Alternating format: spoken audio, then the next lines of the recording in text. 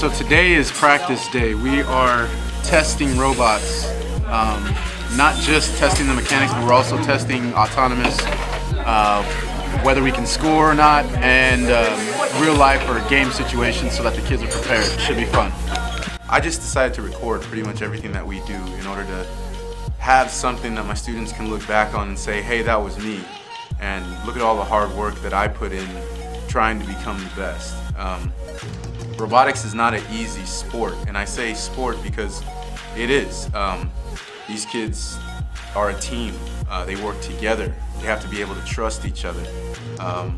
They have to be able to overcome obstacles and be positive and try to encourage each other in a way that propels them forward and not backwards. So yes, it's a sport. It's extremely stressful.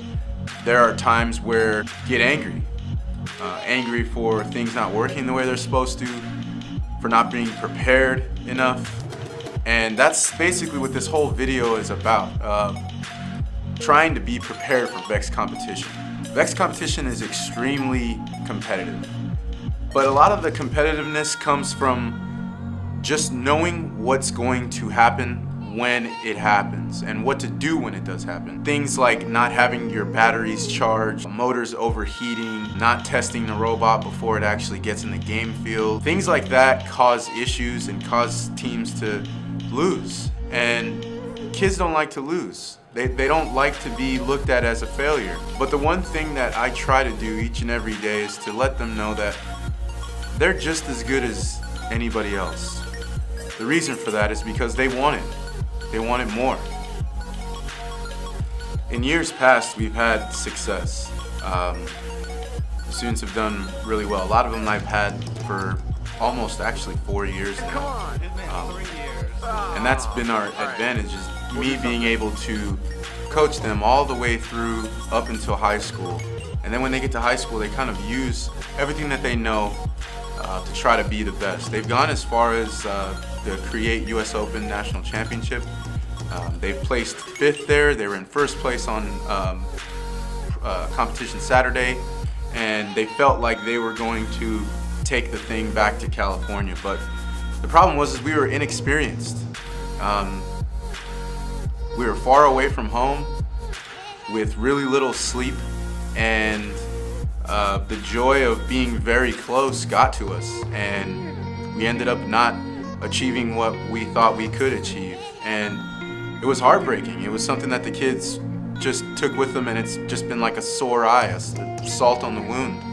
And one of the things I tried to tell them was, you know, that year was an extremely successful year. They went and competed and won so many different things that even though they didn't win the national championship, they did successfully prove themselves to be someone to contend with. And they've carried that with them, and they've been successful ever since. But every year is a new year. The game changes, problems change, which means they need to change. And they need to think quick and understand how to think quick. And I think that's important. Hey, so what's so exciting about preparing for a robotics competition? Okay. It's fun just playing the activity and sport of it, just competing with all the different robots and everything. Okay. What about you? Same thing, just playing and seeing all the different robots and asking questions about how they make it. Cool. Sorry to interrupt you, but what do you think is the funnest thing about preparing for a robotics competition? There's not a lot of fun in building a robot really, because it's a lot of mistakes and starting over, but I think the funnest part is probably testing it in the arena and actually getting to play with it against your other teammates. Right. I feel like it's a good way to see the progress you've made through the year and test your ideas against others. Right. So what do you guys think is the most fun about preparing for a robotics competition? Testing the robot, making sure everything works. Yeah, okay. And like the finalized product of like what you started. Okay. So, being that you're not new, you've done this before, what would you say to new people that are just beginning and just starting in VEX Robotics? Just stay confident, try and have fun, and just try and get everything done, get all your work done, and you'll do good. Cool. As a newcomer, what are you so excited about in terms of competing in VEX Robotics Competition? Probably just the matches, honestly, and what you finished and doing practice matches. Okay. Cool.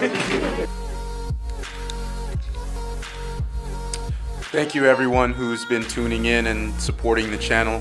If this is your first time, thanks for watching. Subscribe. There's going to be a whole lot of videos this year having to do with robotics and my team's competition journey. Should be fun. Win or lose, the videos are going to go up. Hopefully everything that we're doing encourages other people to do the same thing.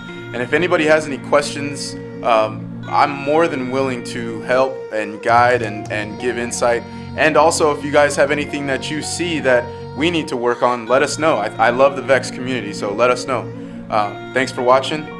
Peace.